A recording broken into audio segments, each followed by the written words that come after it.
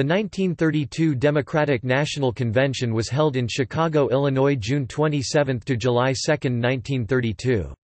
The convention resulted in the nomination of Governor Franklin D. Roosevelt of New York for president and Speaker of the House John N. Garner from Texas for vice president.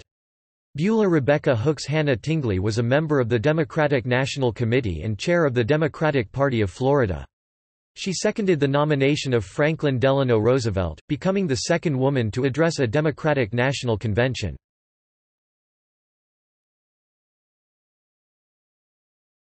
The candidates. The three major candidates.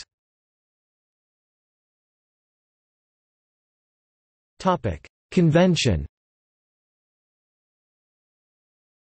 The three major contenders for the presidential nomination were Roosevelt, Garner and former Governor of New York and 1928 presidential candidate, Al Smith. They roughly represented three competing factions of the Democratic Party. Smith was supported by the Tammany Hall machine in New York City, and had many supporters in the Democratic National Committee, as well as in Chicago. Chicago Mayor Anton Cermak packed the hall with Smith supporters. Roosevelt was supported by a solid majority of the delegates, and had the support of Senators Burton Wheeler, Cordell Hull, Alben Barkley, and Huey Long, who held the Deep South for Roosevelt. The new Democratic coalition would begin at this convention. Roosevelt brought into the Democratic fold Western progressives, ethnic minorities, rural farmers, and intellectuals.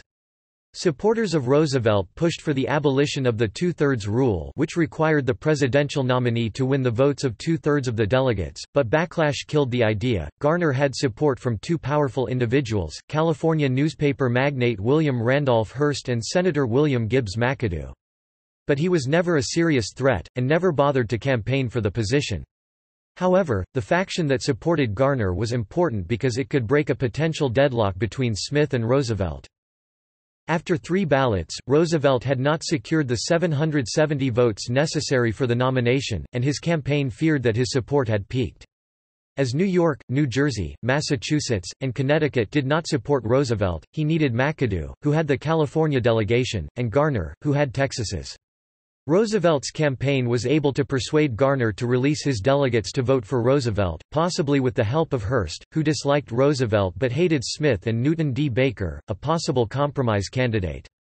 When McAdoo, who himself had been denied nomination by the two-thirds rule at the 1924 convention, announced that California would back Roosevelt, the convention realized that Roosevelt had the necessary number of delegates to win the nomination.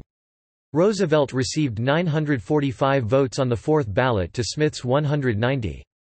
Garner became the vice presidential candidate, likely as part of a deal for his delegates. McAdoo had also hoped to be on the ticket, but his inclusion was opposed by Hearst.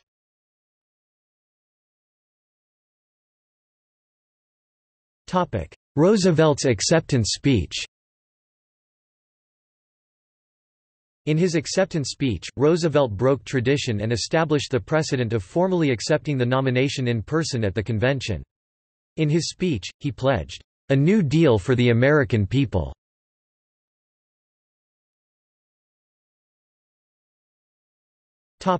See also: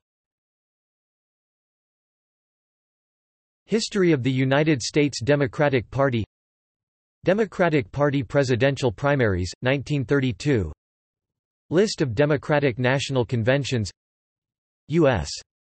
Presidential Nomination Convention, 1932 Republican National Convention. Happy Days Are Here Again. United States presidential election, 1932.